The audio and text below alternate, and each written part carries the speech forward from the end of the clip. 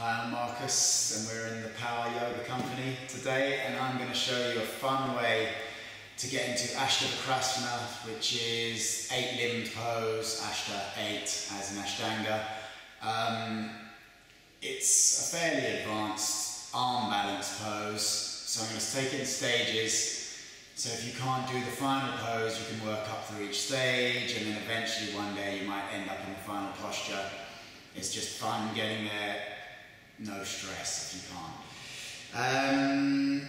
So we'll do it just starting as I would if you're starting in a class and you're coming just up a Konasana, you'd just be sitting here. Bring in your left leg and cradle it. Take your left arm under your left shin and put the sole of your right foot into your right elbow and just rock in. This is just to open up your hips, just to get you ready for the posture, so it's not actually the posture yet. So you just bring it in, into the chest, rocking it out, breathing it in and exhaling it out. Then kiss your big toe, that's very important.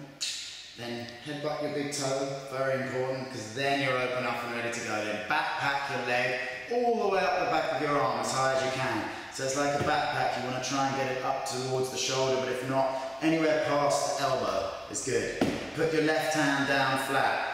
Point the toes on that left foot. Point your toes on your right foot forward. Put your right hand down flat. So now you're going to breathe in and pull in Uddiyana Bandha, your navel up into your rib cage. As you breathe it in, you stick your bum out the back. Breathe in, and then you exhale, and then inhale up your right foot.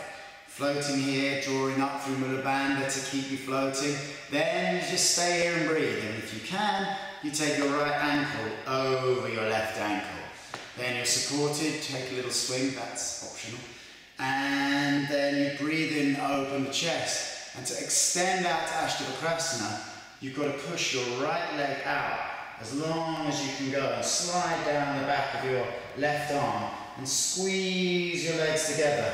Pull in your belly, open the chest, look forward, balance and breathe. Breathe and try and straighten up the body as much as you can. Open the heart, breathe. And then when you come back, you just float back the way you came. Sit down, sit wide legged and maybe take the other side. And that's how to get into Ashtavakrasana.